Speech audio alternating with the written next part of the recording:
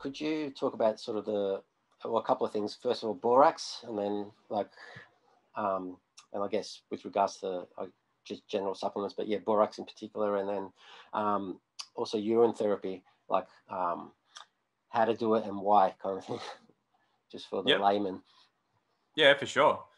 So borax is the supplemental form of boron, and boron's like it's just one of those elements that's lacking a ton in modern soil. It's been stripped, so it's quite difficult to get it in the diet. There are a number of ways in which this is where the fear comes from. When people say the soils are so deficient in magnesium, the soils are so deficient in boron, the soils are so deficient, and it's true. But the difference between now and what we had before is that we actually have a lot greater access to very, very nutrient-dense food. So what that means is that we could eat liver every day of the week if we wanted. Yeah, we really could. We're in that plentiful supply, and our supply chains are so robust that we could do that. That's not something we could do back in the day when soils were more nutritious, more nutrient dense. So yeah, there's an element to that I think people need to realize, that there is a huge layer of fear that's smothered all over everything by making us think that everything is so deficient that the only way we can possibly live a normal life is through supplements. And I haven't found that to be the case in reality. I see people having good successes with things like borax, with things like transdermal magnesium chloride oil when they're deficient in magnesium. Their cramps will go away and other ailments will go away. So yeah, it definitely has a result. But those people also aren't eating what I would call an exemplary diet. Yeah. So I don't know anybody that lives that has a very, very high quality, nutrient dense, mostly raw, very well balanced through plant and animal foods, whole food and organic diet who needs supplements. None of them do. I don't know anybody that's using a mineral supplement of any kind or any kind of supplement who's on that kind of diet. Because it's also not the kind of diet that was actually available to us in the past as much as it is today. Having said that, is borax useful? Yeah, it is. So it's something that should be used in, small quantities, obviously.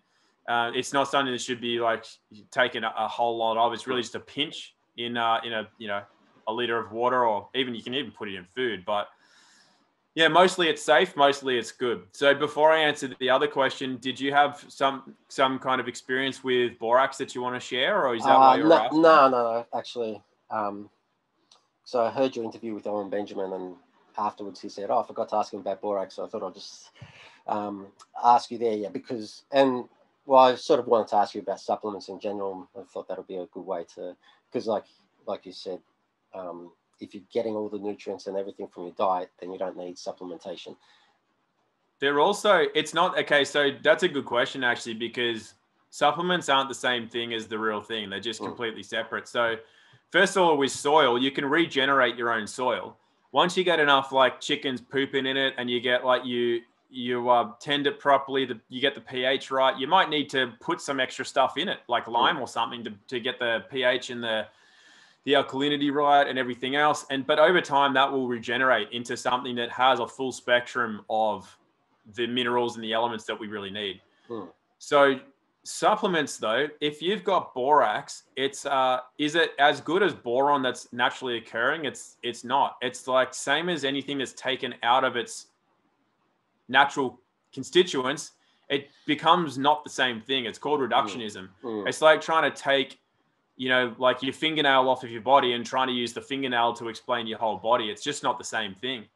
And so when we use a singular mineral, for example, it's just not how nature works, because you don't find magnesium or boron just by itself.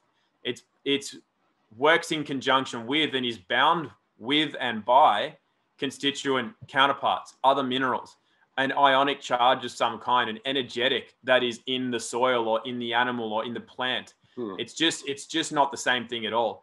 So yeah, it's still useful. It is, but it doesn't replace the real thing. The only way you get the real thing is through the real thing, which is through food.